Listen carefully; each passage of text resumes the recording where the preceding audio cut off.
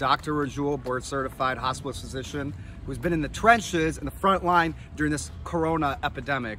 It's been two groups of people who think this is fake, created by the government, trying to make money. And then there's another group of people that think it's gonna be a zombie apocalypse, end of the world. They're hoarding, they're making things worse.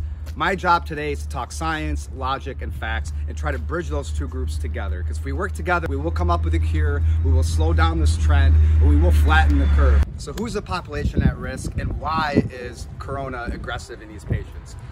Elderly over 65, heart patients, anybody with any pulmonary issues, anybody with autoimmune disease, anybody that's taking autoimmune drugs or prednisone, chemo patients, dialysis patients. List goes on and on. It's a lot of people, guys. 50 million people in the United States are over 65 years old. That's 15% of the population. 20 million with heart disease, 30 million with pulmonary disease. These are the people at risk. These are the people that we're seeing that we're putting on ventilators, they're needing IV steroids. Some of them are ending up in the ICU. So this is a serious problem, guys. But panicking, hoarding, and freaking out is not gonna help the situation. So let's talk about why social distancing and just confinement is important.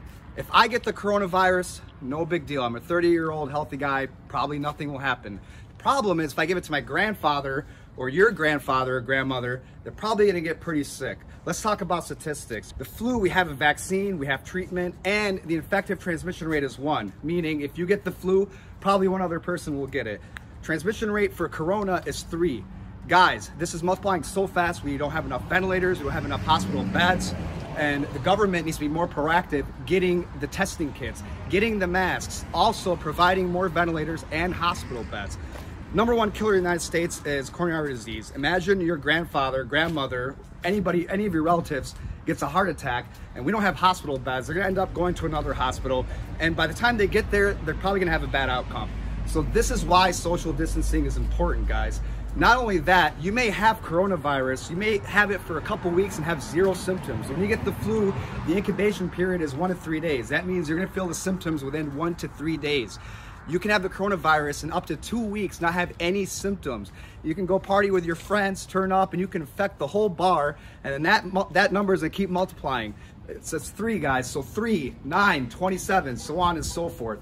So what we have to do as a community is educate and wash our hands and not wear masks if you don't have corona. You're just wasting resources, right? So what are the symptoms? Fever in 85% of the people. When I say fever, I'm talking above 100.5 Fahrenheit. Also, short of breath, cough. Now, if you have diarrhea, runny nose, sore throat, those are not typical symptoms of corona.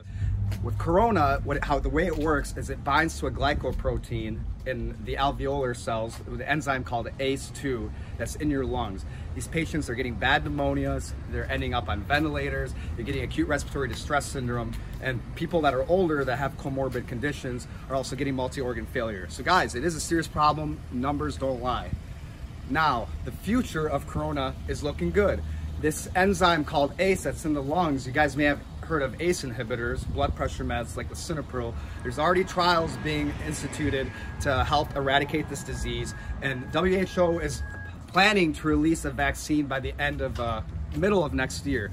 So we know all these sporting events are closed, the NFL, the NBA, festivals, so on and so forth. What's not closed is self-care, love, hope. We will rise like we always do because we're humans, we're smarter than viruses. We just have to support each other. We have to come together and work together. God bless, guys. Stay safe.